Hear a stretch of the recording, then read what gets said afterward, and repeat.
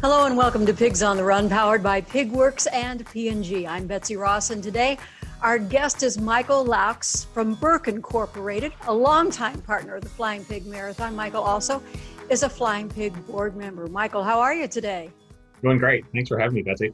Good. As I mentioned, Burke is a longtime partner with the Flying Pig and its events. Burke does market research and a whole lot more, but we'll talk first about just what your company has been doing and partnering with the pig over these last few years. As I say, you have been really an integral part in the pig and its development and its growth.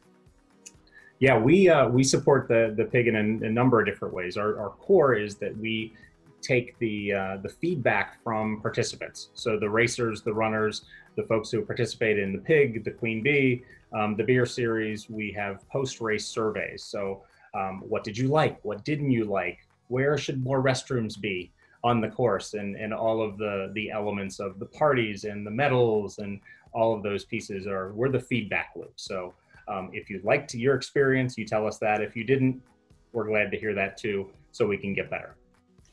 Well, it's one thing to ask the question, and it's another thing entirely to ask the question so that your clients get the information that they need. So using the pig as an example, how do you work with the pig and your clients to really make the most out of those surveys so that your clients do get the information that they need?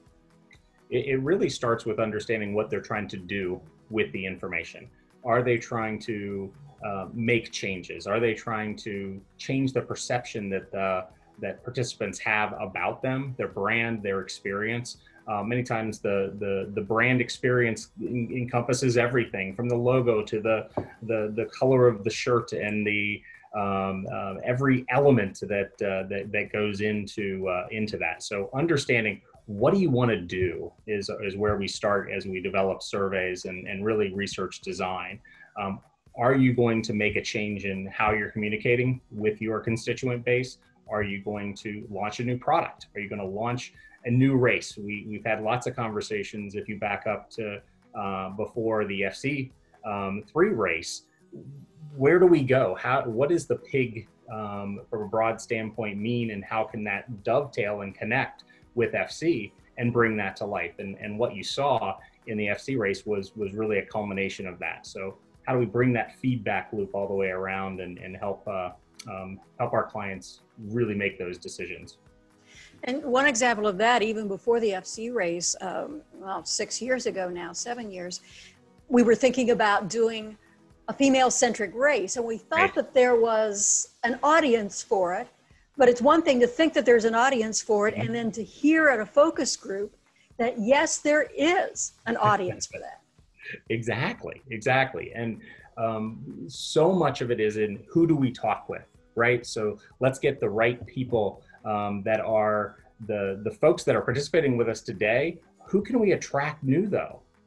What are their needs? What do they want from a true race experience? And that very much led into the development of the strategy around PigWorks and in changing, giving us a platform to understand where does fun, where does philanthropy, where does community service all fit within all of the different elements, and how does that play out differently for the Flying Pig, for the Queen Bee, for the Beer Series, and the rest. Of course, this is the year of the virtual event. And right. While we're waiting to get back there to that start line and finish line, we're not sure yet exactly how participants are perceiving getting back and when they will feel safe. You've done some research for the Flying Pig about just when you think, when runners say they will be ready to come back. Talk a little bit about that. So when we were in the very early stages of the pandemic, one of the questions that we took up on the board was to say, well, what is the right timing to have everything? The first question was, should we postpone, right? So should we postpone the May event? Should we postpone Pig Weekend? And we needed more than just what was the swirl of what our government agencies are telling us, what we were feeling, what we were hearing from all these different areas. We needed to hear directly from participants. So back in April, we launched a survey of amongst Flying Pig participants, when will you feel safe? And asked them that question directly. And about half said, probably pretty soon, maybe the next 3 to 6 months. Immediately that put us beyond Pig Weekend. And we said, okay, great. But many other folks were saying more like 6 to 9 months. So after we made the decision to postpone until the fall, we then relaunched the survey in June to say, has the world changed enough? If you remember back to June, things were starting to open up, and we were wondering, have they opened up enough? Do I have enough confidence to really hold the events in real time? We did see those numbers increase.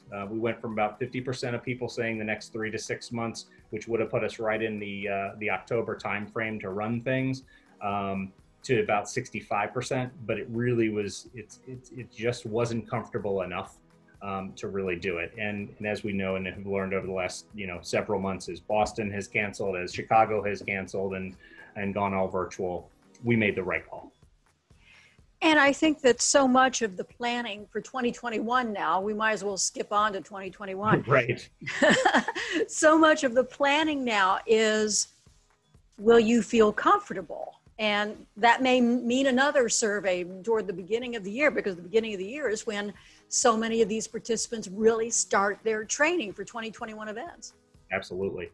And so what does that look like from a sanitation standpoint? What does that look like from a crowd standpoint? Do we change everything in terms of the corral system? Do we have things spread and worked differently?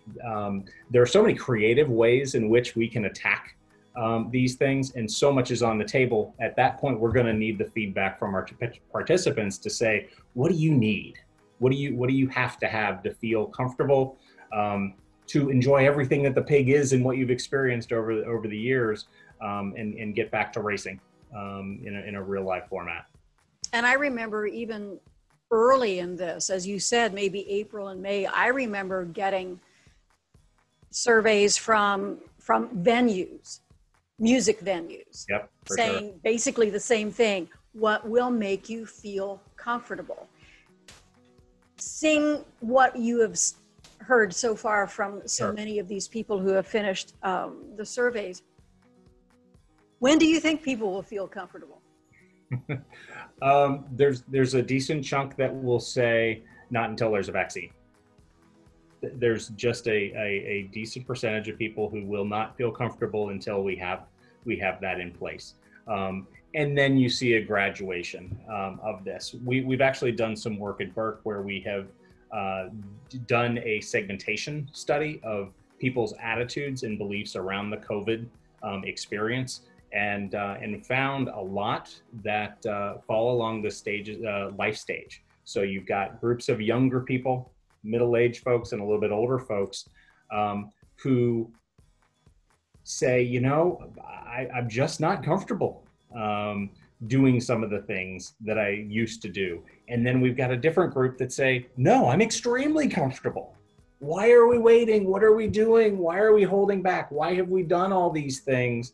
And we see that divide playing out. So we have two groups of young folks who are risk tolerant or risk averse, folks in more middle who are risk tolerant, risk averse, and have kids in their home, taking online school, sometimes going to school, sometimes coming home, maybe doing some sports, maybe running. It's all over the board, right? And how do you do that? And then you've got some older folks who have they're not comfortable going out. We've talked to several older couples, some who really have honestly not left their house since March. Wow. And have relied on all of the growth in certainly what Kroger and others have done in terms of the ability to get things brought to them, in a virtual way. So it's just been really crazy to keep track of. And just like we're doing with the pig, this is what we try to do with our clients to help them through all this? What are the right levers to pull to really meet the needs of their customers and their consumers? Yeah, I think if there's one positive that I saw out of that survey, it was that people do feel that 9 to 12 months from now, they're ready to get back. Yep, for sure. They are ready to go.